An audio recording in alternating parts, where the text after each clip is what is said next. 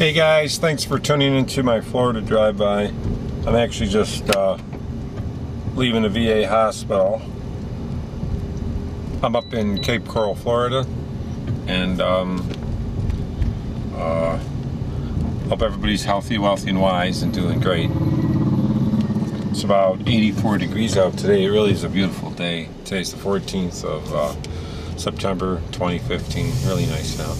As usual, it's beautiful in Florida, normally. Gotta turn on this road. But hope everybody's healthy, wealthy, and wise, and doing good. Today's video drive-by, I guess I wanted to discuss about the 380 ACP bullet. Now, there's people out there, you know, that are taking some contests with me about the 380. Okay, let's just get the book straight, the history book straight, okay?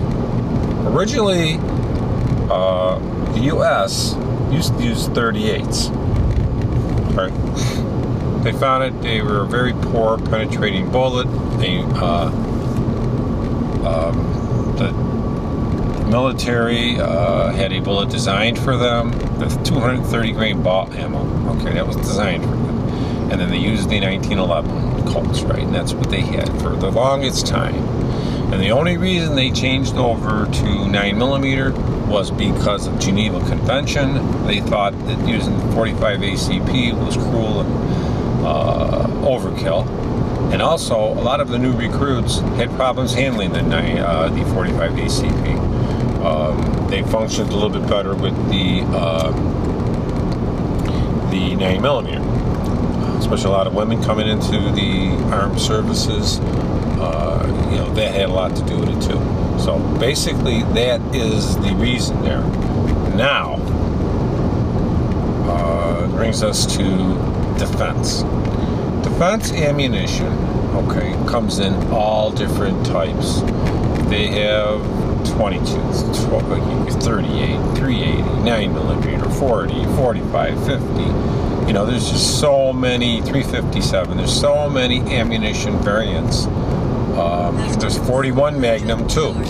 You know, that's another one too. There's 41 Magnum. So there's a lot of different, you know, type of calibers that you can buy. Now, does it make them all good? No. It's just that there's so many calibers made because the manufacturers want to sell guns and they want to sell ammunition. And, you know, figure every single one of those ammunitions have to have a gun to fire in. So there's, you know, some manufacturers, there's, you know, 32s even. Some manufacturers can go ahead and, you know, make a gun in every caliber. So they can make a 22, they can make a, you know, a 9mm, a 38, a 380, a 40, 41, 44, 50. You know, they can make a lot of different calibers and sell a lot of different guns. And I really believe that that is what it's all about. Now, and by the way, we're on US 41 right now, heading northbound. I'll have to go to the bank and get some papers notarized. But anyway, so that's really the gist of it. So it brings us to defensive rounds. What, you know, as far as 380 ACP for a defensive round? Well, number one, look at the bullet. The bullet is small. The bullet, you know, does not have a lot of kinetic or potential energy. It doesn't have a high velocity and not a lot of foot-pounds. So you're taking a bullet and you're putting that in an automatic factor, 380 ACP, right? And the bullet, okay, operates in an automatic, the gun, right? It's not like a revolver where you just pull the trigger. And most of the spent gas is spent on, you know, used in pushing the bullet out. No, because in an automatic, the gases are going to recoil your slide, okay, and, you know, ensure that the slide goes off the back. So a lot of them gases then are escaped out of the ejection ports then by inertia, the slide comes back and loads the next round, and you do it again. So you're losing a large percentage of your gases that propel the bullet. So already you're at a disadvantage with the automatic gun, and if you're using a lower or weaker bullet, an even more disadvantage. 380 guns, normally they're small. They're normally compact guns. They usually have sometimes a half-inch barrel on them, you know, inch barrel. They're small. They're not very heavy. And accuracy, I mean, how accurate do you think you can be with a 380 with like maybe a 1-inch barrel? How much could you hit, you know, at 21 feet? You're not going to be very accurate. You're not going to be very good. The sights are usually substandard. So, you know, a 380 is a backup gun. A lot of people will tell you it's really a joke. There's a few people I made some comments on 380 videos, and they would say, "Oh, you know, if I shot you in the head," well, yeah, if you shot anybody in the head, probably, you know. But the problem is, nobody normally is a good enough shot to get a person, you know, a threat directly in the head or between the eyes, so to say, or directly in the heart, you know. And when you get with a 380, don't forget, most people wear clothes. If it's colder climate, you know, they're going to be wearing a jacket. If it's warmer climate, they may have a few layers of, you know, shirts or something on. But either way, that is a barrier to that bullet because it's so weak. And a lot of people say, well, I'll use a 380 hollow point plus P or something, you know, or some kind of like defensive round. Yeah, but you're actually making the gun even less efficient because hollow points are meant to expand, not to penetrate. So you have a hollow point that has a hole in it. You shoot something, cloth that's going to get caught up in it still. It's going to expand before it probably maybe penetrate a muscle, you know, artery or a bone or something like that, and, you know, cause enough damage to stop the threat. So 380s really, you know, they're nice guns to do reviews on YouTube about and look at them and say, oh, yeah, this is cool, this is nice, and all that. That's beautiful, you know. Go and show your collection of 380s you have. They're red, blue, green, purple, stainless. But for somebody serious, you know, that wants a defensive gun, no. And you can also see in Florida in front of us, you can ride motorcycles without helmets or glasses or any kind of anything. Yeah, so that's interesting, huh? But anyway, so 380 really, in my opinion, is a useless gun. I mean, I would never recommend it to a wife, to a friend, or anybody that I thought they should have a defensive gun. The only time it's a useful gun is a backup gun. And maybe you have your main carry gun, and then in your glove compartment you have a backup gun or your back pocket. It's a good backup gun. And when you get into 380s, probably the best, the better, I would say probably one of the best ones are like the Berettas. Berettas really make a nice little double action. Bursa, they make some good double actions. I would stick with a double action 380. Something that has a safety on it, like Pachmeyer rubber grips, so it's good gripping for your hands. And try to get a little bit longer barrel. But, you know, you can use defensive hollow points, but you know, that's not a requirement. A regular 380 ACP full metal jacket would be fine. The biggest one you can find. You know, always when it comes to guns, the edge is in the bigger caliber. And a lot of people will say, oh, you know, if you can't shoot something, yeah, well, you know, with the 380, smaller gun, smaller barrel, weaker bullet, chances of you hitting, I mean, what I would do is if you have a 380 that you really are seriously considering for defensive, take it out, see what you could do at 21 feet. Can you keep all the bullets within a 6-inch group at 21 feet?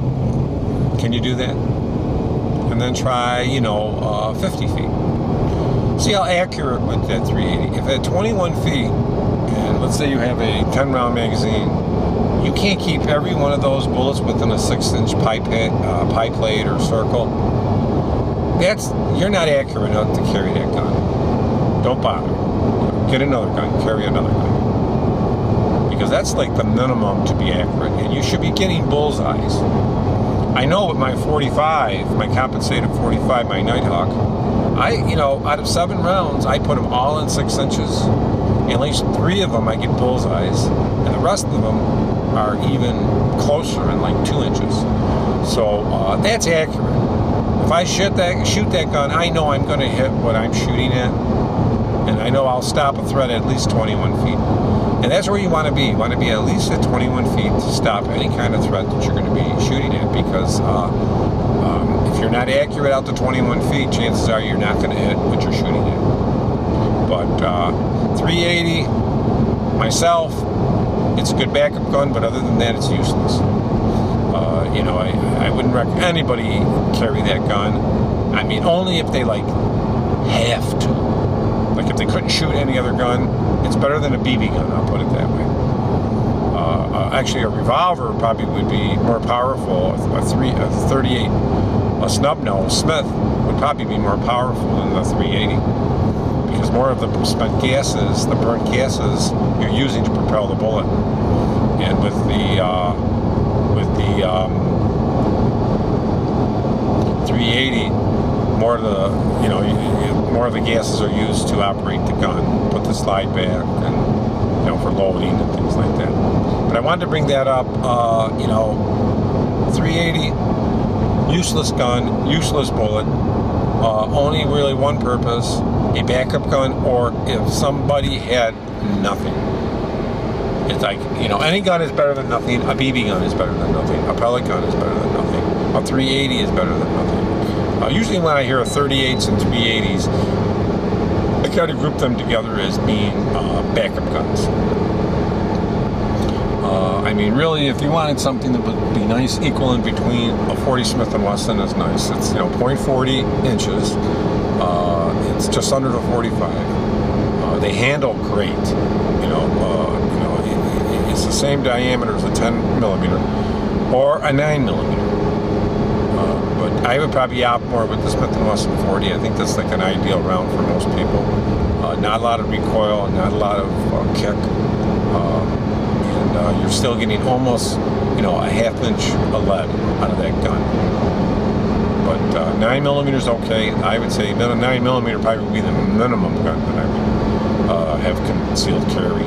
With if you wanted really a 380 as a backup. But why would you need 2 guns? You better off just having one good, reliable gun. But there's a wide assortment of them.